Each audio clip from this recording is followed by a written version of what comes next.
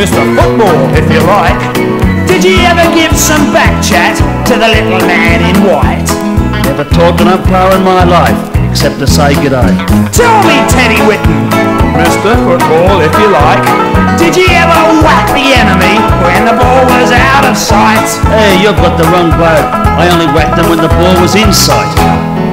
Teddy, EJ, it all sounds like football to me, to me.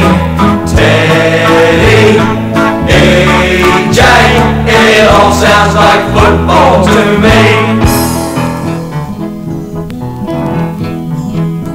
Now tell me, EJ Whitten, did you ever let one rip?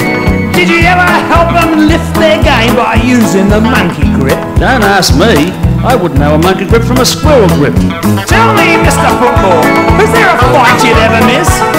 And didn't you give the gummy shark a hug and a farewell kiss? No, not me. I was just trying to get the mud out of his mouth. Teddy, EJ, it all sounds like football to me, to me. Teddy, EJ, it all sounds like football to me. Now tell me, EJ Whitten, were you ever known to act? And were you the greatest umpire?